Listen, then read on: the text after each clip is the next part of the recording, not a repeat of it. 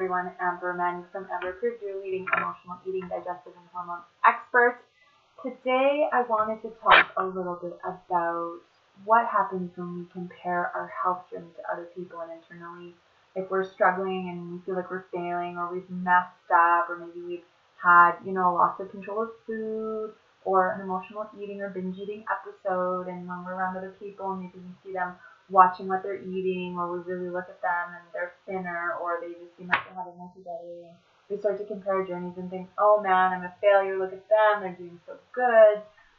they mustn't have any problems, it's so easy for them to say no to this stuff, or it's so easy for them to be in shape, or whatever it is. We compare our journey, and the problem with this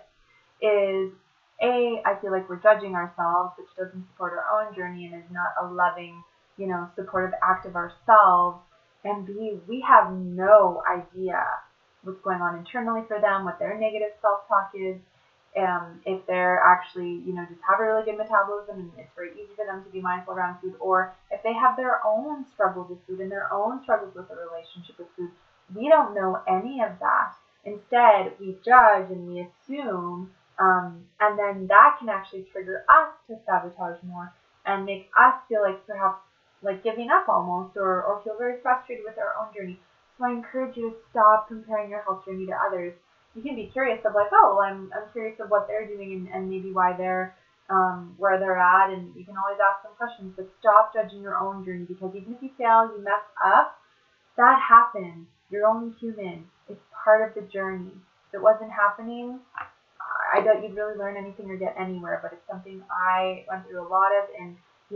failing and getting back on track and learning from it, and something I see with all the people that I work with as well. So I'm going to be talking a lot more about this in episode 96 of the No Sugarcoating podcast, which you can subscribe to on iTunes, or click the link below in the show notes to subscribe as well. I also post new videos every Friday, so you'll want to stay tuned for all these previews and exploration of different topics around emotional eating and our relationship with ourselves and food. And of course, be sure, if you are struggling, that you email me at info@amberapproved.ca to book a complimentary consultation to explore where you're stuck, where you're struggling, where you're judging yourself, and where you want help to support reaching your health goals, as well as having freedom from emotional eating and a loving relationship with yourself.